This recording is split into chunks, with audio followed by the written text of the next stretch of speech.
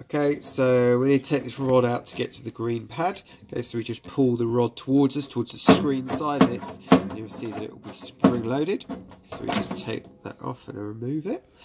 Okay, then we've got to see the green pad, so you can either get like a little flathead or a knife or just something, and it will just pick out. Okay, so you'll see when we just need to replace the new one, you can see it's slightly at an angle.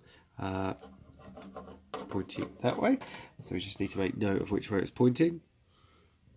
So then when we put our new one in, we want to make sure that it's pointing further into the corner. So we put it in, then we just slot it in, and then we just press down on it. Okay, and then making sure, if you zoom in a minute, Chris, just make sure that when you put it in, it's completely flat and level with the silver part all the way around the edges. Alright, so just make sure it's all around all the top of the edges are touching that silver part. Okay, and then once you've done that, then pop the rollers back in.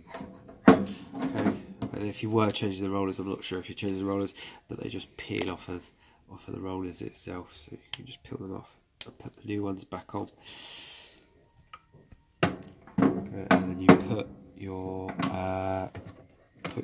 clip end spring end back in, and then just make sure when you put your rollers back on that the T, you see the little T bar here, and you've got the cutout, just make sure that fits and clips inside there, so you can just see it just pop inside of there. Alright, so when it spins, then it will spin the whole thing. Okay, perfect.